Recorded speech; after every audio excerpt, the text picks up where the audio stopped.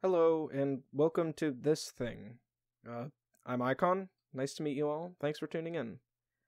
So, in this video, I'm going to be doing my best to explain what I see as the underlying core of Sargon of Akkad's view of media criticism, which informs his response to Anita Sarkeesian's work, as well as the recent video uploaded by YouTuber and man who lies about both his name and size, Big Joel. We'll be taking a look at some of the arguments in Sargon's video, and talking about the assumptions that I believe underlie them. So, without further ado, Part 1. The Defense. So, in Big Joel's video, he discusses arguments related to the work of feminist media critic Anita Sarkeesian, discussing in particular the responses to her points from two YouTubers, Sargon of Akkad and Thunderfoot. He talks mostly about Anita Sarkeesian's two major points in her videos, and the responses by these two YouTubers to these points, attempting to demonstrate that the arguments they use are ineffective at countering Anita's points. Sargon of Akkad, or Carl as I'll be calling him for the rest of this video, released a video in response, defending his points against Big Joel's criticisms, but in a rather strange way. See, instead of responding to Joel's main points against him, Carl makes a sort of reaction video, seemingly watching the video and pausing it to make points as he goes. Now, to anyone who's familiar with YouTube, this format probably doesn't seem all that strange. Plenty of channels make content like this. It's a pretty big staple of the sort of grammar of YouTube videos. However, I have kind of a problem with this. See, when responding to a video like Joel's, where he provides various specific counter-arguments, a few broader counter-arguments, and challenges his idea of the foundation of your arguments, it makes little sense to criticize this sentence by sentence. Joel formats his video more like a traditional essay, where he will make a claim and then expound on it, providing arguments to support his claim. But Carl's choice of format, when responding, obscures this style of presentation. Now, Carl is no stranger to misunderstanding how to engage with work he disagrees with. There's a link in the description that covers that topic. I recommend you check it out. But in this case, when Joel comes with cogent and seemingly good faith criticisms of Carl's position, it doesn't make much sense to respond in that way. Of course, this is assuming that Carl is engaging with criticism in earnest, with a desire to learn, self-reflect, and discuss differences of opinion rationally. Part 2. The Prosecution. If you watch Carl's video expecting a response of Joel's video, you are actually engaging with his video incorrectly.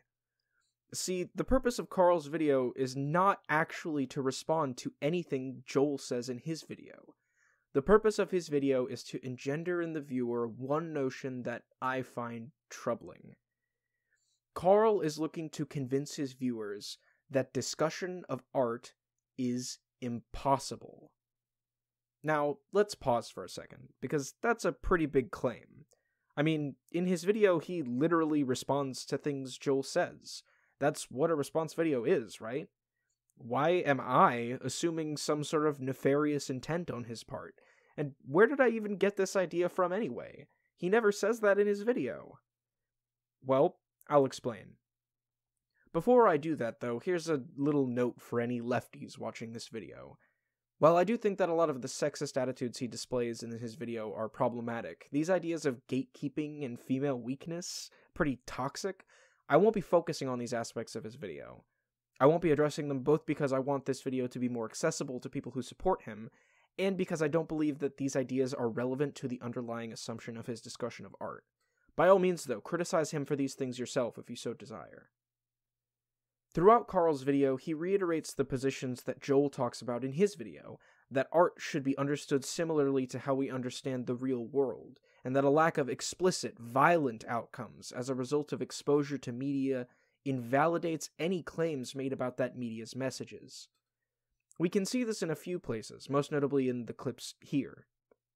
It's caused no problems. We don't see rampaging, murderous gangs of men hunting down women and taking them as slaves or something. Women aren't being affected by this at all. Let's assume that every critique of Anita Sarkeesian's was completely true. Well, okay, why? Why do we care? There's not doing any harm for people to have ego fantasies. She never proves any harm for people having ego fantasies regarding male fantasies. And the alternative is what? Create them around female fantasies? You can say that the woman is not an actor in the story. She is the subject of the object of the story. And it is the men who are the actors, the subjects, who are working their way, fighting their way through, hordes of enemies in order to save her. Okay. Anita Sarkeesian will frame that as patriarchal oppression, but a normal person would frame that as a love story. In fact, that's what Thunderfoot does. A story of personal heroism and self-sacrifice in order to save someone whom the agent cares about. That's the difference. If this was a hypothetical scenario, if this is a thought experiment that is the double dragon narrative, what happens to the girl if you don't go and save her? It's probably not as good as being saved by the patriarchy, isn't it? But my contention is it is a moral good that Double Dragon and all of these other games have young men saving young women. Because ultimately, that's real life, man. That is what really happens.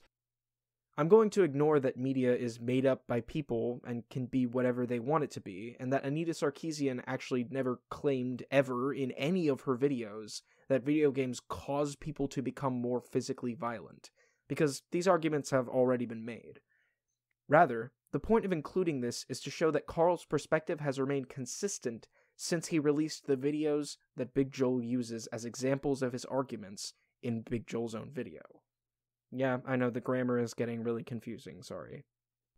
His next set of arguments, however, the ones that run parallel to these in the video, all boil down to one idea: that criticism rooted in anything other than objective, measurable effects of a piece of media is totally pointless. Carl offers us a few arguments that put forth this idea in a couple of ways. For one, he says that Anita's reading of these video games is based on her personal biases.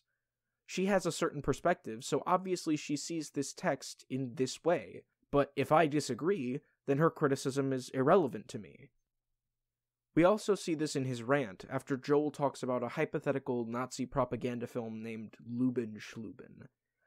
Carl puts forth the idea that condemning Lubenschluben, as presented in Joel's example, is an extension of a person's values, and if values are different for different people, then there's no real merit in discussing these objections, because there's no real way for you to argue for your position. Now, this idea, as common as it is among YouTube art critics, is fundamentally misguided. It assumes that arguments can't be made to convince people of things, which is a patently absurd notion. That's what analysis is. It's coming to a conclusion based on some form of evidence and attempting to convince people of that conclusion using that evidence. If your values run contrary to mine, I can still attempt to appeal to your values in some way to see if you agree with my argument then. For instance, if I think depicting and endorsing sexist attitudes in games is wrong, but you don't care, then I can appeal to your values by arguing my conclusion through different avenues. If you care about truth and reason, I can say that games depicting these attitudes is bad, because it puts forth misrepresentations of reality. If you care about storytelling, I could argue that storytelling is less effective if it relies on tropes, and a story is less likely to connect with audience members if it endorses ideas that make them feel alienated. I can provide arguments to attempt to bridge our perspectives by demonstrating how my conclusion is compatible with your values. Part 3. The Verdict. So we can see that this idea that permeates throughout Carl's video, that judgments of media rooted in personal perspective are inarguable, is kind of weird. I mean, it doesn't really make any sense when we think about how we argue for things. So, since Carl's perspective here is so incredibly and obviously incorrect, there's another question we have to ask, and I've borrowed it from Joel. What is this idea here to do? Well, it's pretty simple. This idea is here to dismiss any perspective that Carl doesn't like. Does Carl really think that you can't argue the case for your personal perspective? That talking about your personal perspective on a piece of media is a waste of time? Well, no. Carl has done this with Sarkeesian's work in the past, and it's the very basis of this response to Big Joel. If he didn't believe that arguing for your personal perspective was possible, this video would serve no purpose. The point of this video isn't to address Joel's criticisms, or even to respond to them. The point of this video is to dismiss them, and to give his audience a reason to dismiss them. This isn't just an attack on people's ability to interpret media, it's an attack on the very concept of discussing art.